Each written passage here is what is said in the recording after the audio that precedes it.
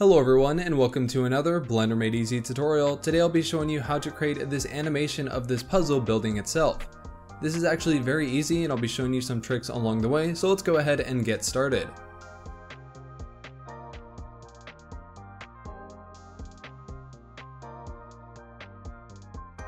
The first thing that we will do is delete the default cube, so press X and delete it. Next up, we could go ahead and model the puzzle piece ourselves, but that would just take way too long. So instead, we're going to be using this script that this guy created, which automatically generates a puzzle which we can download as an SVG. So go ahead, click the link in the description and go to this page.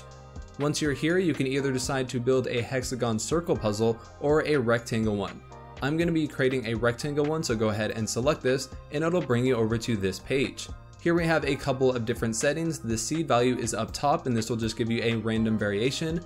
The tab size is the little pieces on the end of the puzzle. You can control the size of it. I'm going to be setting this to 20%. The jitter amount controls the randomness of the puzzle, so if I drag this up you can see they're a lot more crazy and curvy. I'm going to be setting this down to 1% so they're pretty straight. And then here we have the corner radius, so you can control how round the corners are, the tiles, the number of pieces going across and up and down. I'm going to leave it at 15, but I'm going to set the Y to 11, so we have one more in the middle. And then finally, you can control the size. So if you want a square one, we can set this to 200, but you're going to want to set the tiles to 11, just like that, so we have a square piece. I'm going to be leaving it at 15 and 300 for the size. And once you're happy with your puzzle, go ahead and click on Download SVG. Now jumping back over to Blender, let's go ahead and import that file that we just created. If we go over to File, down to Import, and then click on SVG, which is a vector format, I'm going to click on this and then navigate to that folder. Once you have found it, go ahead and select the jigsaw.svg and import into Blender. We should see it down here, but it's currently really small, so let's go ahead and box select the entire thing and scale it up. Probably around this size. Now when you import an SVG, they are converted into curves. As you can see here, we have all of the curve settings. So let's go ahead and select them all and press Ctrl J to join them into one object. Then over in the collections, I'm just going to drag it into the original collection and delete the one that was created. Next up, I'm going to select it, right click, click on Set Origin and Origin to Geometry. Then I'm going to press Alt G to snap it to the center of the world. From there, let's go ahead and add in a plane. We'll scale it up to be a little bit bigger than the jigsaw puzzle. Now let's select our curve once again, and what we're going to want to do is change the resolution, because if we zoom in here, you can see there is a lot of geometry, and we're going to be using a knife project on the plane to cut out the pieces. With this set to 12, it's going to be a lot of geometry, and it's going to be a little bit too much. So I'm going to set the resolution of the curve a little bit lower. You can probably get away with a resolution of 7, but I'm going to go with 8 just so we have a little bit more smooth pieces. Once we have done that, we can go ahead and Shift D it, move it to its own layer just in case we want to go back to it, and then I'm going to just hide that. Go ahead and select the curve once again, and we're going to convert it to a mesh. To do this, go ahead and right click, select Convert To, and select the mesh. Now if we go into edit mode, we can see we have a lot of geometry. The next step is to hold Shift and select the plane, then go into edit mode. If we press A to select everything and press F3, we can type in the word knife and you should see the knife project. What this will do is it'll take the objects that are selected and then cut them out into the plane. So if we click on knife project, it might take a couple seconds for it to generate. But once we do that, we can see it has worked correctly. We have all of the pieces on the plane. So now we can go out of edit mode, select the curve, and go ahead and delete that. We're not going to need it anymore. Then we will select the plane once again and go back into edit mode, and we're going to delete the outside edge. I'm going to go into vertice select mode and select all of the corners, then press X and delete the vertices. Now that we have all of the pieces in place, let's inset them. So I'm going to press A to select everything, and I'm going to zoom in here. And then I'm going to double tap I. This will inset each individual face. You'll only want to go a little bit because if you go too far, you're going to get these weird artifacts. So only go right about there. Just go in a little bit and then left click. Next, before you do anything else, press Ctrl or Command I to invert your selection and then delete all of those vertices. Now what we have is individual pieces that we can select and move anywhere we want.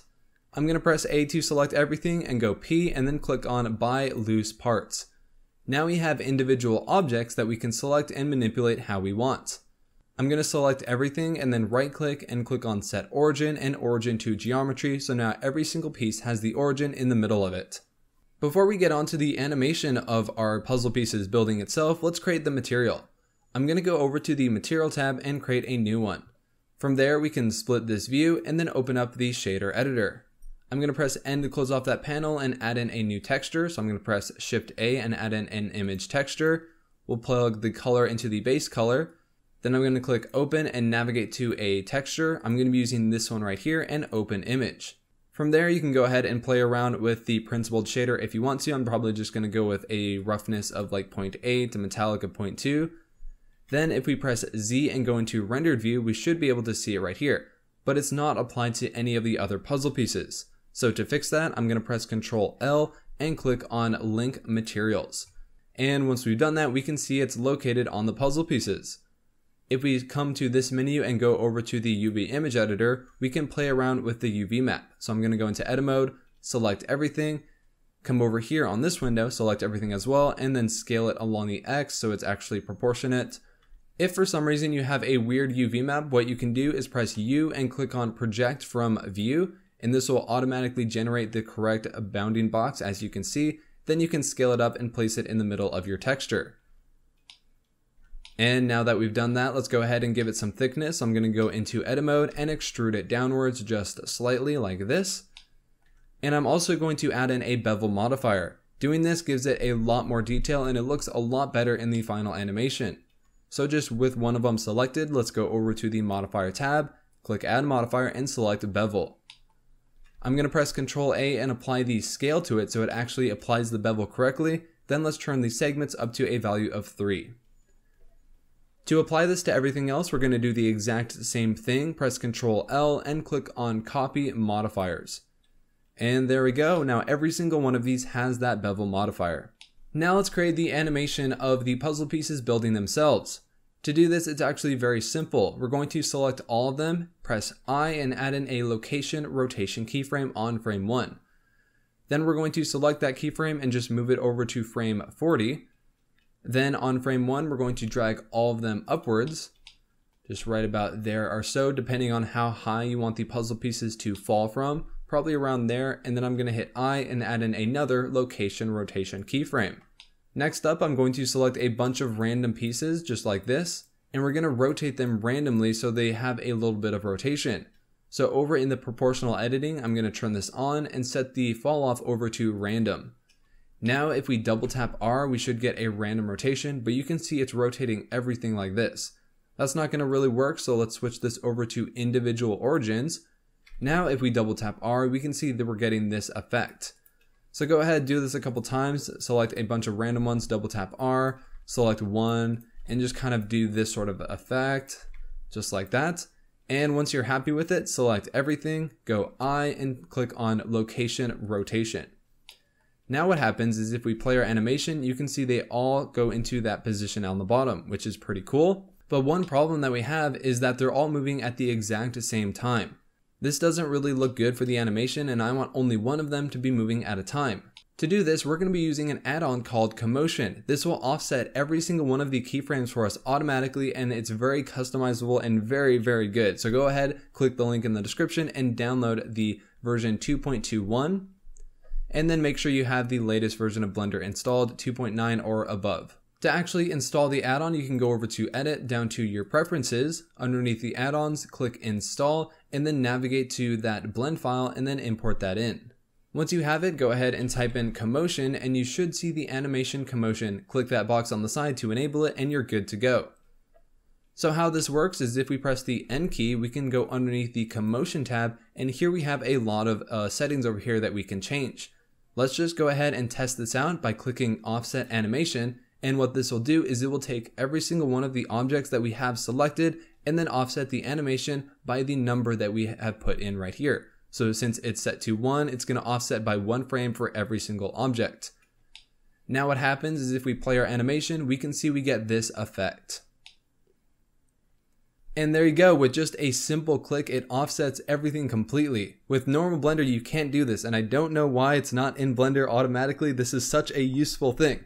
Anyways, over in the Commotion add-on, we can see here we have a sort by. Currently it's set to the cursor, so what this will do is it will sort the offset by the cursor. If I move the cursor over to the right side, I'll restart the animation and then click offset animation. What it will do is it'll actually start over on this side now, as you can see. So wherever you place your cursor and if the mode is set over to cursor, it'll start at that point. One thing to note is with the offset animation button, wherever your cursor is on the timeline, that is where it will be placed. For example, if I have it on frame 71 and I click offset animation, it's going to move it over to this spot. So make sure you restart the timeline and then click offset before you do anything else. The other sort by that we have here is the name. What this will do is it will take the name of every single object and then offset it by that way. For example, you can see here we have plane 1, which is located in the bottom left. Plane 001 is located here, plane 2, and it'll just go down the line. So with it set by name and then we click offset animation and then we play it, we can see this is the effect that we're getting. It's going by the name of the objects and then offsetting them that way. We also have random, which will randomly select the object and offset it that way. So if we restart our animation and click offset, it'll take random pieces and then bring them down. Finally, if you want a little bit more control, you can click on multi-offset. This will allow you to use objects in a collection to offset it. To test this out, I'm going to go ahead and collapse this, right click and create a new collection. We'll go to collection 3 and then I'll press Shift C to snap my cursor. I'm going to press Shift A and add in an empty object. I'll just place it over here and I'm going to turn off proportional editing. I'll press Shift D and move it over to this spot. And then to add in a couple of keyframes, I'm going to go to frame 1, select them both, I, location, rotation. We'll skip to frame 50, move this down, move this one up, and then select them both, hit I, and add in another keyframe. So now if we go back over to our first collection, we'll select all of the pieces once again. We're going to animate the collection 1, which has all the pieces in it. Then for the effector, it's going to be collection 3, the one that we just created. We'll restart the timeline and click on offset animation. Now what happens is it's going to use those empties that we just created. You can see the bottom right and the top left. It's going to offset them that way. Up on the top, we have two different values here, the offset and the threshold. The offset is how many frames it will offset per object. For example, if I bring this up to a value of 2, instead of every single frame, it's going to offset every single object by 2 frames. So if I click on this, it's going to double the amount of frames that we have, and it's going to look something like this.